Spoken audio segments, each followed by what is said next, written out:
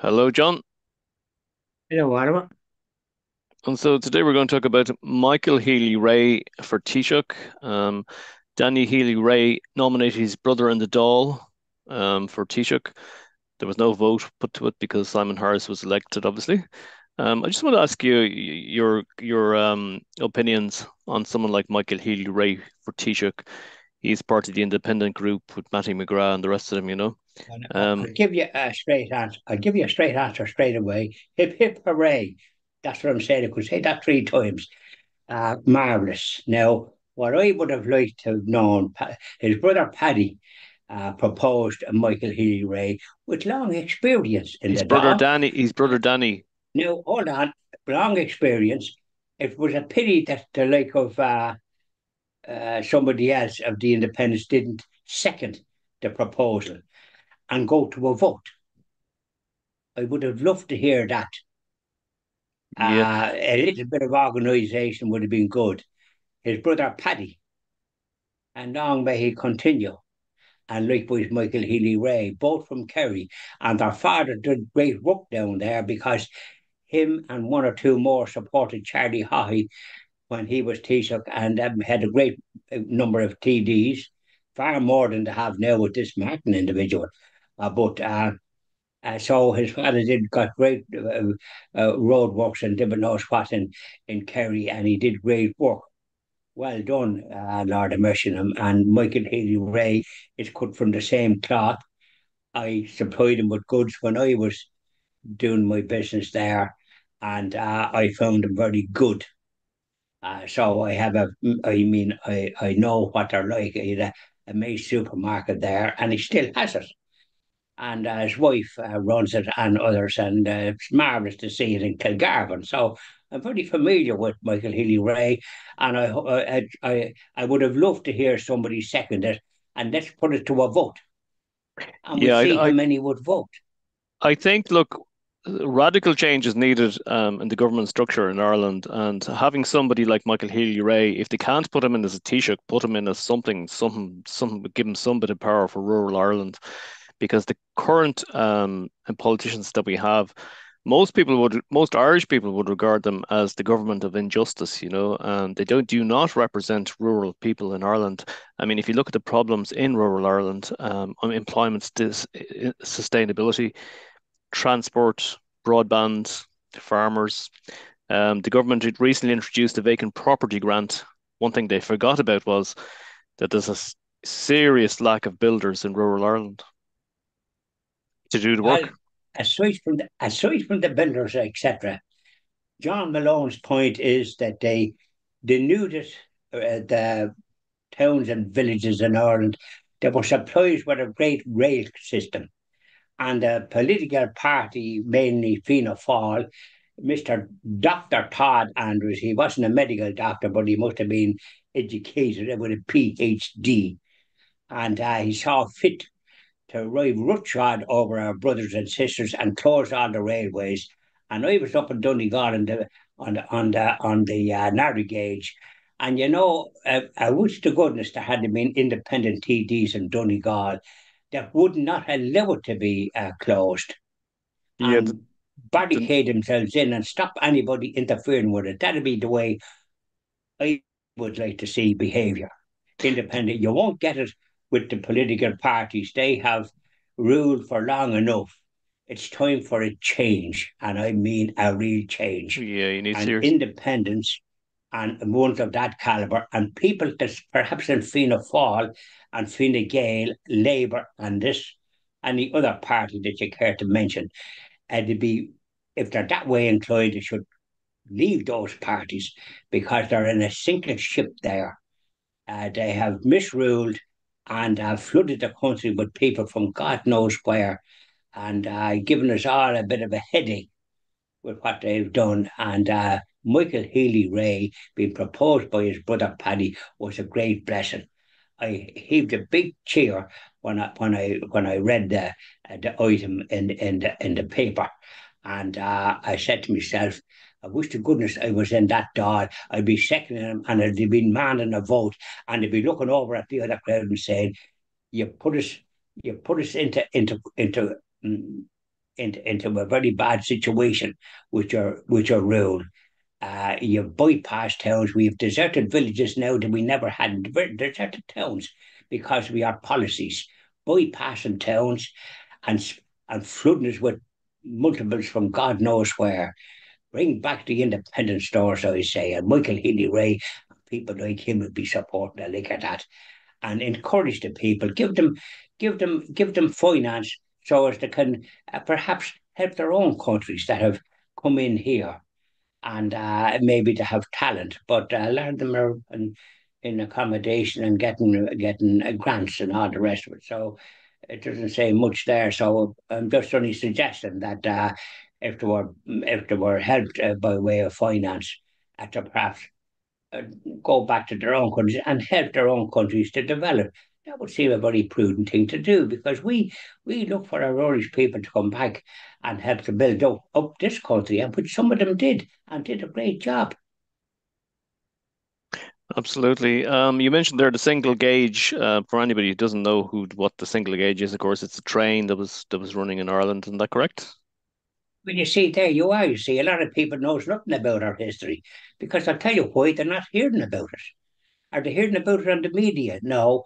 Is the government doing nothing about it? Are they hearing about it? Not at all. But you will hear about it from the Christian TV Ireland project. And I've heard about it before. I've mentioned this type of thing before. But now we're in this situation and we've seen what has occurred. And the great gift of the no has woke this crowd up and they're on shaky ground. Hmm. And Mr. Harris now is Taoiseach stroke Prime Minister. He's from the same Fine Gael party that has caused such problems for Irish people. And Yeah, I I mean, don't think he like has much time to be able to make any change.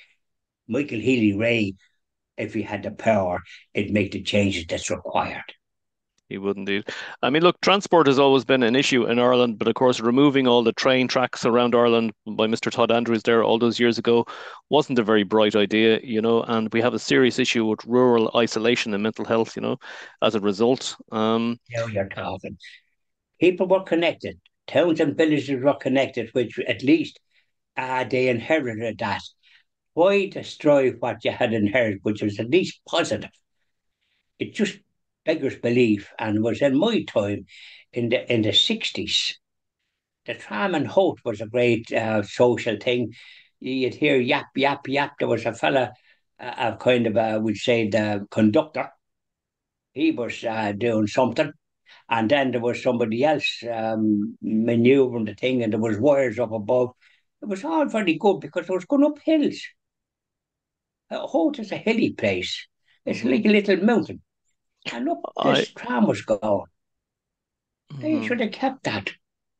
It was a very important ingredient because walking up them, the train stops down below us. You have to walk up to where you might live. You'd have a hump in your back before you know where you are. My uncle had a hump in his back. One of my, well, my, no, not me granduncle, if you like. And I thought he got it from walking up, but I think he had a touch of rheumatism probably. But he was on the sea, so he probably got this and all the rest of it. So, but I thought it was walking up that hill. And Kerry is full of hills too. It is indeed. I suppose, look, the biggest problem you have in rural Ireland that our privileged politicians in Dublin don't understand or they don't seem to be able to get to grips with it is we have a lot of unemployment in Ireland, which leads to a lot of poverty. Okay. Um, I spoke to a businessman and his son a while back, and I said to them, this is down in County Kerry. I said, did the economic crash of 2008, did it affect you? And he says, no, Oliver. He says, it didn't affect us really at all, to be honest with you. It didn't affect most people in Kerry, actually. And I said, really? Isn't that unusual? Why is that? And he said to me, well, he says, because we've always been living in poverty. Like, and that's a sad reflection of rural Ireland, So our politicians in Yes, Dublin don't understand the issues that are going on in rural Ireland. Okay, there's vast issues there that need to be resolved. For example, our Leo Varadkar, our Simon Harris, our Roderick O'Gorman. Do you really think they'd understand the common agricultural policy from a farmer's perspective? Um, correct and right.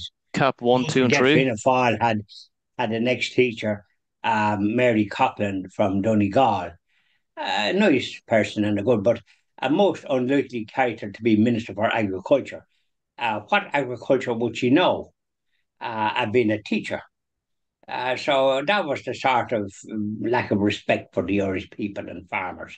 And now I saw there where farmers were objecting that they're not getting payments for something called gloss, which is something to do with the environment. I mean, how they're gone down that road is a mystery to John Malone. Could they not have something up here between their ears and do what they've done for years without any hindrance? And that the worst thing that ever happened was slurry being made instead of manure, what it was. And farmers have a tough job out in all weathers, and they deserve more respect than to be concerned about the environment. They are very prudent. If it wasn't for them, we'd be starved.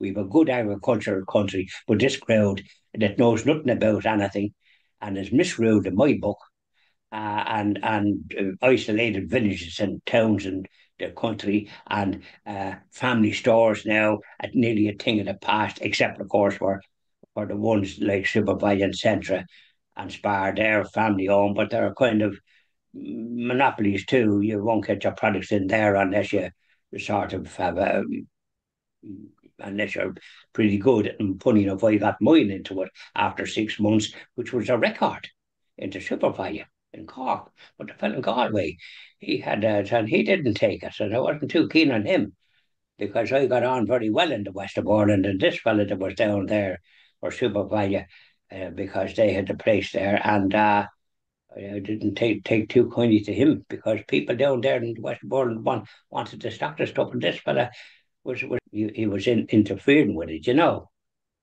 He was very niggardly in his approach. That's it. But I suppose look, Michael Healy-Rae is not going to be the Taoiseach anytime soon. So maybe they need some kind of power restructuring because it looks like our politicians are only capable of looking after Dublin. It seems to be everything is about Dublin. Okay. And so maybe Michael Healy-Rae and the independents should have a stronger say within government. That what would you Well, think? you see, you're going on the business, Oliver, for some strange reason, and did you think that Fianna Fáil and Fine Gael are going to be permanently in government or something, which I doubt very much. If the independents and those people that are members of Fianna Fáil and Fine Gael and those, as I've said, if they started, I couldn't imagine being happy in any, being in a member of those organisations. Uh, join the independents and form a bigger group than what they are and give some cohesion and have a policy which would be pro-life and pro-Irish and bringing back the towns the way they were and making them connected and family business to be encouraged to be opened again. There's so much needed to be done that's of a positive nature to rejuvenate.